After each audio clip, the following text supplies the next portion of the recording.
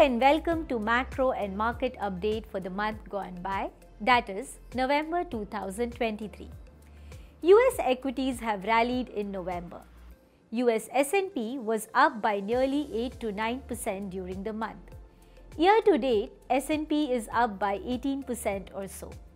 10-year US Treasury yield has fallen by 50 basis points. Hence, both bonds and equities delivered positive returns in November. Nifty rallied by nearly 6% last month, slightly less than emerging market peers, though most sectors in India were in green. Year to date, biggest rally has been seen in real estate, spurred by rising launches, followed by cap goods and auto. Bond yields in India too softened by 10 basis points. DXY weakened by 3% to 103 levels. Commodities softened a tad. All this was because US Fed paused yet again in its November policy. This has raised investors' hopes that US Fed has reached its terminal destination in hiking rates. Fed policy makers are starting to believe that the rise of US interest rates across the curve so far will prove sufficient to slow down the US economy over the coming months and could even push it into a recession. But unlike the interest rate cycles in US observed since 1990s, rates could stay put for long. It is too early to claim victory over inflation. In our view, a genuine and a more sustained move to any asset class could only come once the global growth surprises to a material downside and recession fears take over from inflation and interest rate concerns. Until then, in terms of asset class performance, we could continue to see more of what we saw through entire 2023.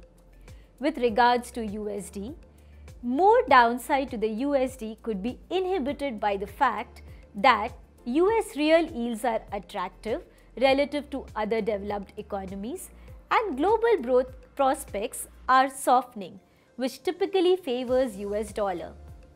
USD INR traded in a tight range in 2023. Rupee depreciated only very modestly against the US dollar. This is largely due to the RBI's FX policy of accumulating FX reserves when there are inflows and selling them to defend the INR when there are strong external headwinds. In other words, RBI's FX intervention is quite hands-on. We do not see the RBI's behavior changing in 2024. We forecast USD INR to drift very slightly upwards to 84 in 2024. Some may wonder if the implementation of JP Morgan EM index inclusion in 2024 would change the INR's fortune. There is $25 billion of bond-related FII inflows expected during June 2024 to March 2025. But you know what? What we noted is that rupee barely budged despite the $24 billion of FII inflows in India in March to August 2023, mainly because RBI absorbed all the excess dollar. Hence, the level of FX reserves by mid-2024 will be very critical to determine the benefits to rupee from FII inflow. In India, RBI made a significant regulatory change to consumer lending.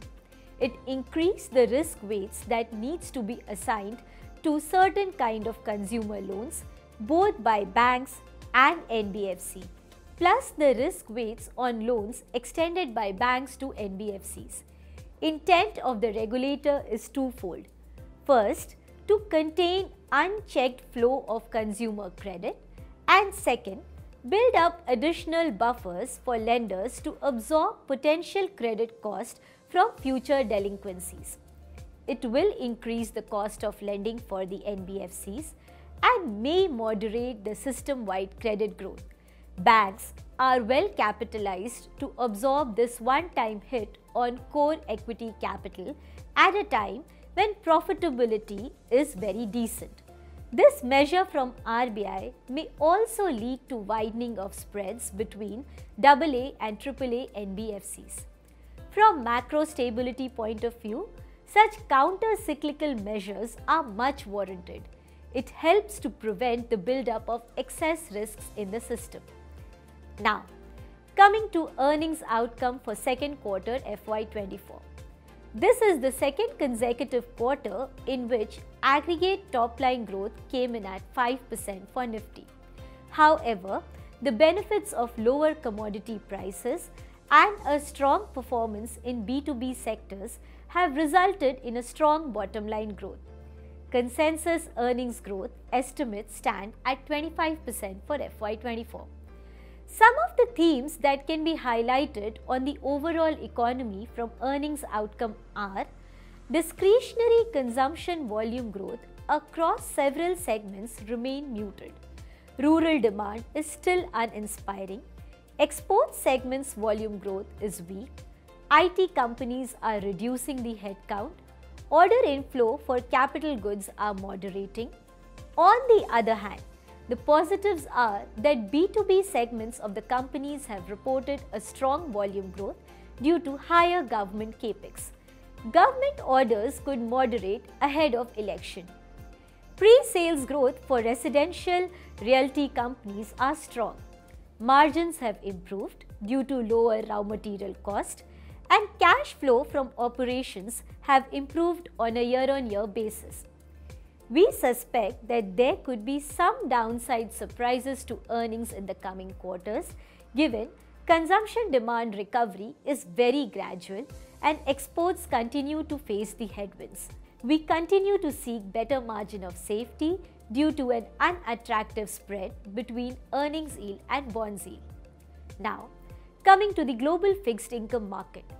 Apart from the continuous repricing of market expectations on the Fed policy stance, large and widening fiscal deficits and the associated supply pressures have had its impact on treasury yields on a more directional basis. Data surprises continue to lead near-term volatility in either direction. This could well remain the new normal as the Fed decides how long to maintain the policy rates at the current level. The highlight of the Indian fixed income market was significant tightening in the money market liquidity, leading the overnight rates to trade 25 to 30 basis points above the repo and T-bill rates to move up too. A part of this tightness could rectify as there are nearly 2 trillion of G-Sec maturing between the last week of November by the end of Jan. That said, we expect fiscal year to end with relatively neutral to tight liquidity, though weekly swings could be the inherent future. Where money market rates moved up, India's G-Sec saw a nearly 10 basis point downward move in the yield within the 2 to 15-year segment during last month. India's growth data is yet to come out at the time of recording. It will most likely underscore the resilience of India's growth and hence no rush to cut the policy rate any soon. Hence, RBI could stay put to its 4% inflation target. Market technicals on demand supply continue to remain broadly supportive. Now, prospects of positive real rates, better fiscal outlook, potential index inflows and a mature rate cycle provide confidence to add portfolio duration on upticks with a longer term holding period. Money market assets, on the other hand, continue to provide adequate value and inflation adjusted carry for short holding period investments. Within the asset class, G-Sec and SDL provide higher relative value over high-grade bonds as spreads remain tight, especially at the longer end of the curve. Signing off for this month. Thank you. Mutual fund investments are subject to market risks. Read all scheme-related documents carefully.